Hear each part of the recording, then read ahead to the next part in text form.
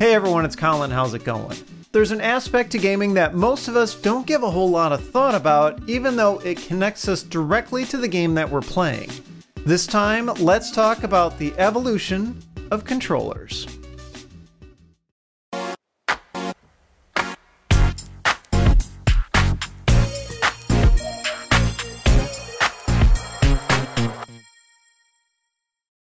So this is a surprisingly big topic, even though it has a pretty narrow scope. Obviously, for length reasons, I can't talk about every controller ever made.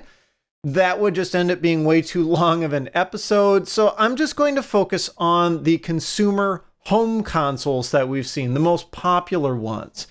I think it makes sense to go through these chronologically. So let's start with one of the first big name consoles, that being the Atari 2600. It had a fairly simple joystick with a single button, but it was surprisingly functional given its limited controls. What I find most striking about that setup was, yes, the games for the 2600 were relatively simple, but they managed to make the most of that controller yet stay very intuitive. Remember, this was at a time when game consoles and video games were very new to a lot of people, and so a controller like the one that came with the 2600 was the very first game console controller most people had ever picked up. So the fact that this inherently foreign object to a lot of people could immediately just get used without really needing much, if any, explanation, I think says quite a bit. Now, the NES took things quite a bit further, the original Nintendo Entertainment System, in that it expanded the layout and expanded the options to having a D-pad and 2 action buttons. It seems fairly simple, but it was a pretty dramatic change to kind of the design of playing games, especially if you look at the way games were played in arcades. It was very similar to like that Atari kind of setup where you have like a joystick and maybe a button or two, and instead of the joystick, some games had a trackball. The NES goes into a two-handed kind of approach with that D-pad and action buttons. Now that second action button, of course, added functionality, but the NES controller added dedicated start and select buttons, so that meant that you just didn't have to get up off the couch and go over to the console quite as much. You didn't have to press the buttons on the console if you wanted to make more selections on the controller. Now, it also flipped the layout from that Atari joystick, which is something that took me a little while to realize, but I find kind of interesting. The joystick was meant to be right-handed, so you would hold the Atari joystick with your left hand and press its button with your left thumb, and then move the joystick around with your right hand. The NES controller completely flipped that around. It moved the D-pad to the left side and moved the action buttons over to the right. Now, that was a more common arrangement in Japanese arcades. And a lot of that has to do with the type of game that was played, especially in the Japanese arcades, but also the NES. Those games were generally faster paced than the ones that we saw in the US. And generally, since most people in the population are right-handed, what that turns into is your left hand, if you're right-handed, is better for just kind of general movements, whereas your right hand is better off for quick actions and like real precise kind of timing. So what that flip to the controller layout really did was just give you better efficiency. It made you better at playing games because you were optimizing the controller for the way that most people's brains were wired. And thinking back, maybe that kind of explains, as a lefty, why I suck so bad at playing video games. Anyway, we also saw the Sega Master System, another 8-bit console, and it pretty much copied the NES controller, although it didn't have separate start and select buttons. The A button, the first button really kind of doubled as the start button. Now, Atari went on to experiment with some other controller designs throughout the years. The Atari 5200 had that really weird joystick with like the keypad and the really horrible squeezy buttons on the side. I have a very love-hate relationship with that console. I don't understand the whole keypad. I mean, you could get the overlays to fit over those numbers to give you specific functionality, but those buttons, the quality was really horrible. They were just very rubbery and mushy and got dirty quickly. The joystick itself would often fail. It had just kind of a lifeless feel. It wasn't a terribly good controller. And the Atari 7800 tried to improve things, but it made them simpler. At the same time, it came with a fairly simple joystick or a pretty familiar looking gamepad. So that brings us into the 16-bit era. Now, there were two home consoles that really duked it out during that time period, the Super Nintendo and the Sega Genesis / Mega Drive. Of course, I'm sure you know that. But their controllers, when you think about it, were actually quite different. Yeah, they had the same kind of design where you held them with two hands, but the Genesis controller was more basic. It was just kind of a simple evolution from the controller of the Master System. It had a D-pad, but 3 action buttons instead of 2, and Sega finally added a start button.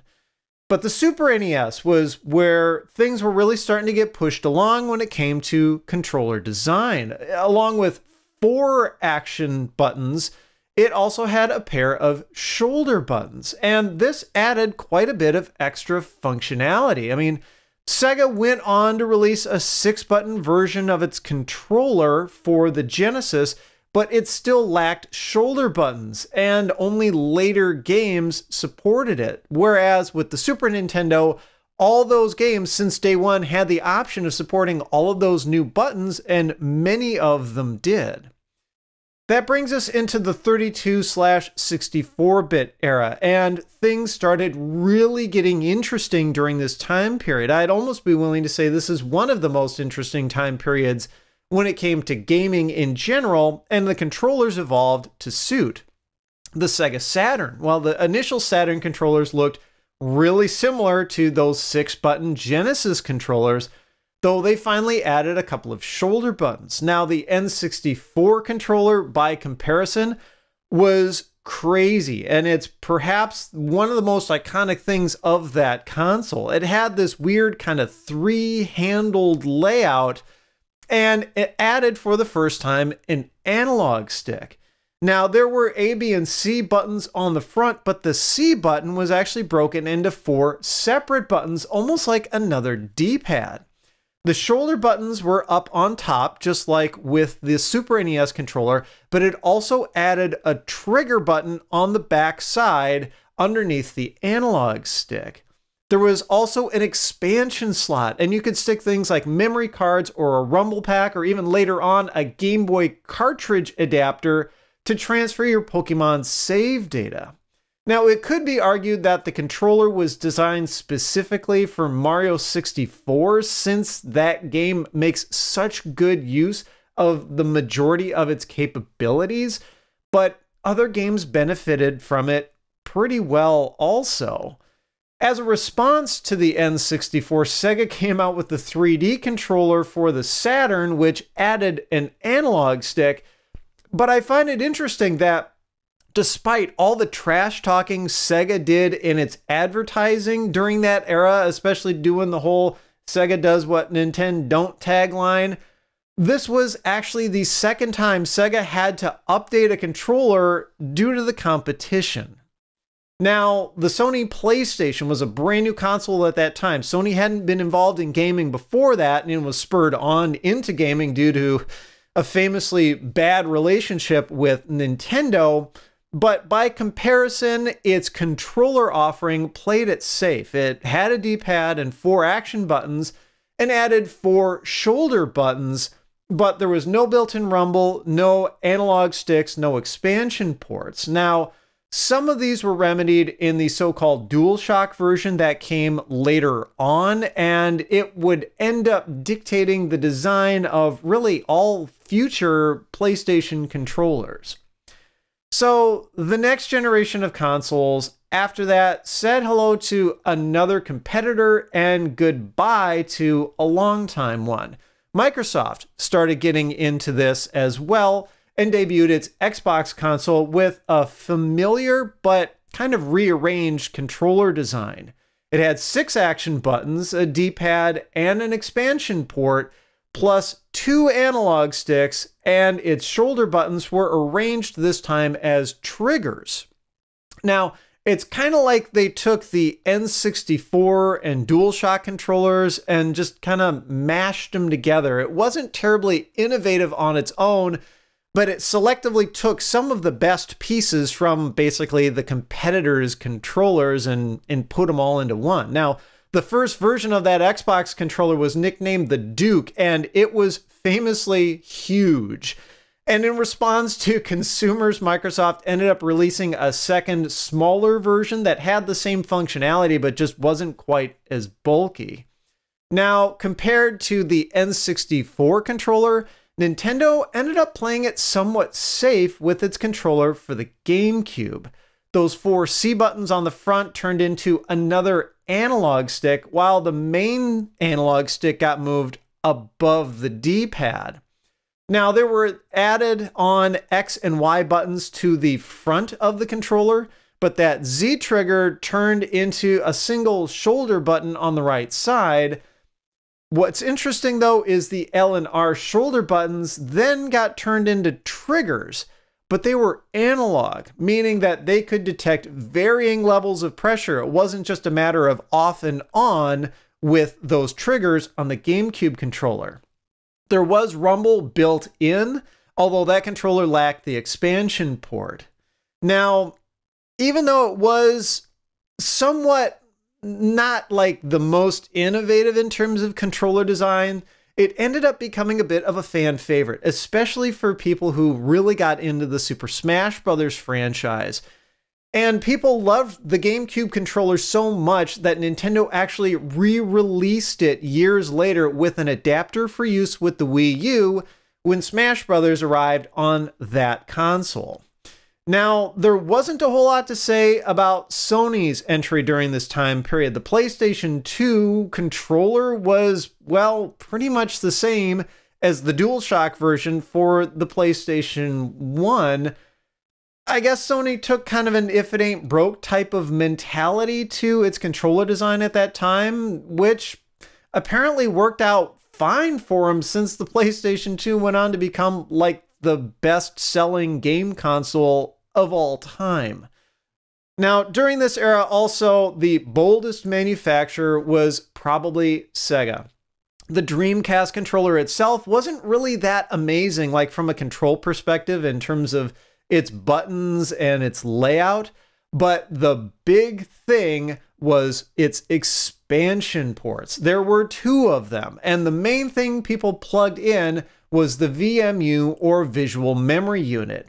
It was effectively a small game console in and of itself, and it had a screen and some memory storage and some very simple controls, and you could store your game saves and everything on it as well. But when you docked it into the controller, it gave you a second screen, so you could get small little bits of information while you were playing your Dreamcast games.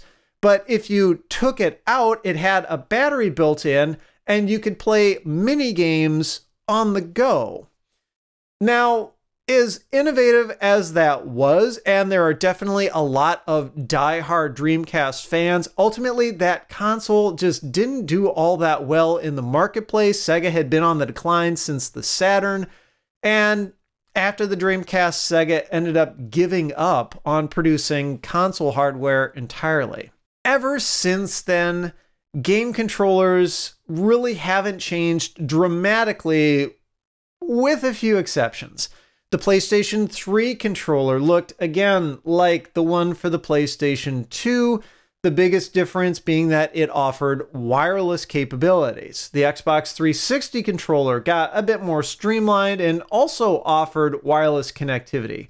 And maybe the most interesting thing that Microsoft ever did with its controller, or any of its controllers really, was the optional chat pad accessory, which kind of gave you this little mini keyboard you could plug into the bottom of the controller to make it easier to type out messages in the games. Now, the Nintendo Wii, of course, had a very innovative setup, relying heavily on motion controls. And I'm sure you're well versed in how it works, but I think it's worth pointing out that despite Nintendo's kind of going all in on motion controls with that console, and the great level of success Nintendo achieved with that console, largely because of those motion controls, it still couldn't give up on traditional controls completely. The Wiimote was designed so that you could turn it sideways and get a traditional, though basic, control layout. And Nintendo even went on to release a classic controller accessory that would plug into the Wiimote and had a full complement of buttons. And games like New Super Mario Bros. Really benefited from that type of control scheme, since motion control really was kind of an afterthought with some of those titles. And moving forward with the Nintendo lineup, even the Wii U started to move further away from motion controls, and it innovated in some other kind of more mild ways, like the Wii U gamepad. It basically looked like the Wii Classic controller, and they had just stuck a touchscreen in the middle. Yeah, the whole thing offered motion controls, but it was a much bigger, bulkier item, and you couldn't really wave it around quite as vigorously as you could, say, with the Wiimote. So the games tended to reflect that kind of more static type of approach to controls. Now, Nintendo even then continued to offer a separate Pro controller, this time being fully wireless. You didn't have to tether it to another controller, but it offered, again, a very similar kind of more traditional type of layout. Moving on, the PS4 and the Xbox One controllers, well, frankly, they're just boring. I mean, they're pretty much the same buttons and layout as those controllers respectively always have had. The PS4 controller added a small touchpad area that I don't think gets used a whole ton in games. And both of them added headset jacks to make in-game chat a bit more convenient. But other than that, I mean, in terms of the way you use them, they're very kind of safe and low-risk designs for Sony and Microsoft. And I think that speaks a lot about the evolution of these controller designs, especially compared to the consoles that they paired with and the games that came out. I mean, they've really followed along with that advancement in gaming. As we've seen the quality of games improve, so have the controls. And sometimes this is out of necessity. I mean, for example, the N64's push for 3D graphics meant that an analog stick was a really important addition. I mean, could you imagine playing some N64 games like Mario 64 with just a D-pad? Other times, the controller was what made the console innovative, but this came with mixed results, as we've seen. It worked really, really well for the Wii. I mean, motion controls is more or less what sold that console to the general public. It was a very successful product. But going with a more innovative controller type of approach didn't work out all that well for the Dreamcast or the Wii U. I think it's safe to say that innovation in controller design is definitely slowing down.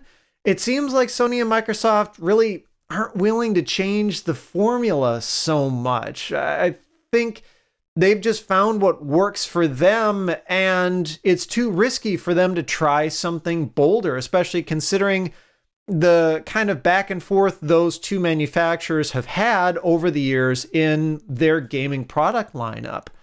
And even Nintendo, which generally has been a bit more innovative with controllers, still seems to be hesitating a bit. I mean, the Joy-Cons for the Nintendo Switch, they're reminiscent of the Wiimote with their whole split-handed kind of use and heavy use of motion controls, but even they can be docked to a grip accessory to give you a more traditional kind of handheld layout, or plugged directly into the console itself.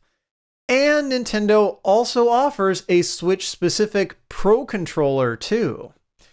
So I think that slowdown in controller innovation really seems to kind of mirror the state of the games themselves. And we've talked about this in previous episodes, where really the biggest thing that's changed for a lot of gaming has just been things like resolution and frame rate and detail.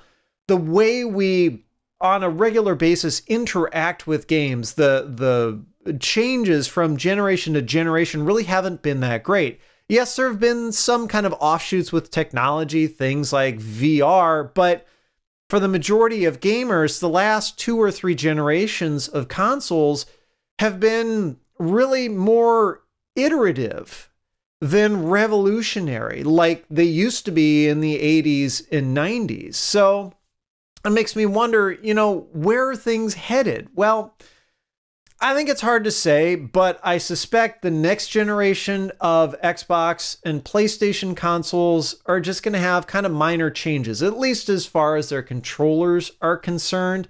Maybe a little bit of a tweak to the layout, maybe 1 or 2 minor features getting added in, but again, not a total rethink, nothing dramatically different.